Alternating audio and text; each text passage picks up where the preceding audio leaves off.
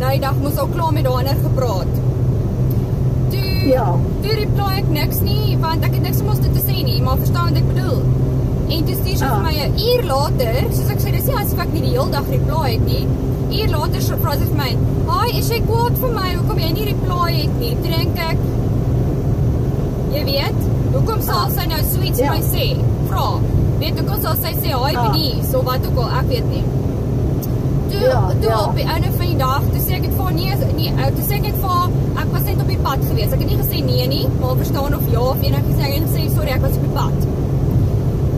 Dus sy sê vir my, cool, so ek weet nie of hulle dit anonymous gehou het om te sê, maar weet die Woensdag en Vrydag moet hulle dit deel nie, maar verstaan, of, want ek dink sy sou vir my gesê, maar ek weet nie, ek weet nie, want hoekom sal sy sê, hi Benies, en tweedens sal sy sê, na uur is jy kwaad vir my. Ek meen, na uur, gaan ek nie altyd noodwendig reply nie.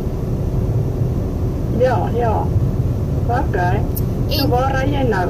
Nee, ek is nou nog steeds op die highway. Ek het nog so 'n uur gery. Ek het nou eers by Janine. Eers maar die ding is, het help nie ek ry in peak traffic nie, want dit maak nie sin nie. Ek nou eers by Janine eers nou weer gou net hallo gesê, want ek het eintlik gesien by Spar. Toe dink ek, moet ek nou nie al groet nie, want my plan was nou nie om koffie te drink eintlik nou nie. Maar, sy het ook so min vriendinne anyways. Maar wat ek ook nou wil sê is toe sien ek Megan net lekker by my noodjewel apteek, waar ek nou laas week, Woensdag, om 'n briefie gelos om te sê, asseblief dokter, dit is nie by Discrim nie, asseblief asseblief stuur jou scripts noodjewel toe. Toe het Megan vandag R4.500 daar bestel, omrede, dis nou 'n week later, wat hy het nou seker nou alles al uitverkoop.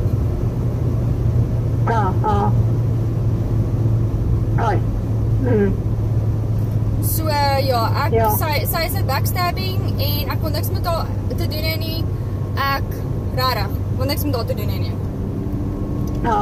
Hoorie so, jy weet Marieke Jowls, né? Hulle bly in Harties. Nee. Ja. Is sy getroud, of wat? Nee, maar ek sien sy saam met 'n swart man wat hulle foto's neem as 'n jaar vandag. Oh my word. So, mens kan amper verwag. Ja, dit is al nie vreemd en snaaks nie vir my nie.